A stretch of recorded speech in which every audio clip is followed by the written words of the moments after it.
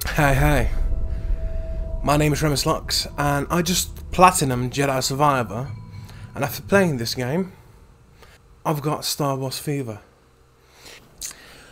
I've always felt I'm more of a legacy Star Wars fan.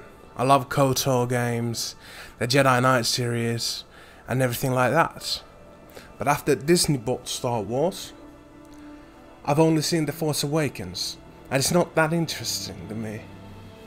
I just didn't like this new canon, where there was no Kal-Katarn, and Luke was a failure of a Jedi. After all the games I played, and the world I loved, it just felt wrong to me. So I stopped watching Star Wars for years. I just played the games, like Jedi Fallen Order, and I liked them, but still had no interest to watch any of the Disney Star Wars series or movies. And it was fine. I didn't feel like I was missing anything. The only good thing I ever heard of Star Wars was The Mandalorian. And I just wasn't in that world anymore. Jedi Fallen Order made me love Star Wars games again. I replayed KOTOR 1 and 2, Jedi Outcast and Jedi Academy, and the original Battlefront 2, and that was that. I still had no interest in the shows or movies. But after playing Jedi Survivor, I can safely say that this game pulled me back in. I'm planning on skipping the new trilogy and just watching the shows, but still, it's a huge merit to this game. It reminded me what Star Wars is. Well, I loved it when I did. The combat feels great, the new stances, the new characters, the world. It just oozes, how would I say it? Character. Yeah, that's the right word. It oozes character. And it's just so good. Like, I love the combat. Like, I really liked Jedi Fallen Order's combat, but this kind of makes it a bit better. It's the same combat, but better.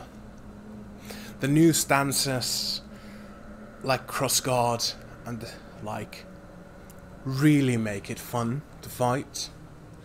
And having a companion with you when you fight really helps out too. You don't have a companion 24/7. It's just some missions, but still, it's fun. It's fun to play. The collectibles are a bit of a mixed bag. I really like some of the cosmetics, some of the XP boost perks, what you can collect. But then there's something like music you can collect by accident. If you're trying to get everything, like the cool jackets, everything. And that kinda, it's just like, you go there, you get it, and it's a piece of music. Or some horrible color thing or something. But still, there's more good than there's bad in the collectibles. And the story and the characters, oh boy. I loved it. The characters, Cal Kestis, might be one of my favorite Jedi ever. Might be one of my favorite characters ever. A Marin.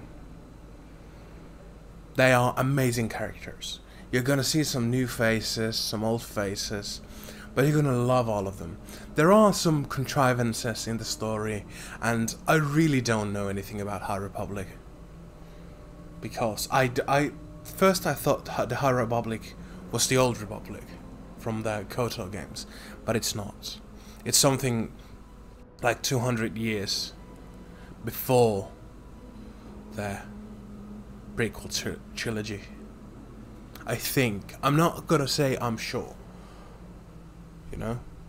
The High Republic might be where Qui-Gon Jinn and every one of those was set in. But still, it's really good. There are really good characters in this game. I just talked about the characters in the world still, but I really got to make it a point of it. I really liked those characters. And I really liked where the story is going. I really hope there's a sequel to this. Because if there's not, I'm gonna be left hanging. Like, it's not a cliffhanger, but it still leaves you wondering and thinking, what's next? What's next? If it ended here and nothing came ever, you wouldn't normally want more. Or you would. It's not. But still. And there are some things I didn't like about the game. In the story. Near the end of it. But still. It's really amazing. Nonetheless. I haven't felt like this playing a Star Wars game since the KOTOR and Jedi Knight games. I really love those. And if you're wondering, should you play it? Yes, you should really play Jedi Survivor. I really recommend it. Not for a while, but once it gets fixed. And don't buy it on PC. Until I have no idea.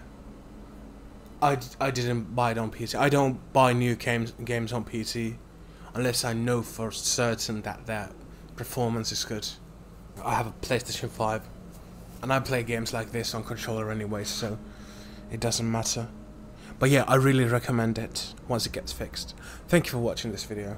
If you like this video, leave a like and subscribe for more videos like this. Bye bye.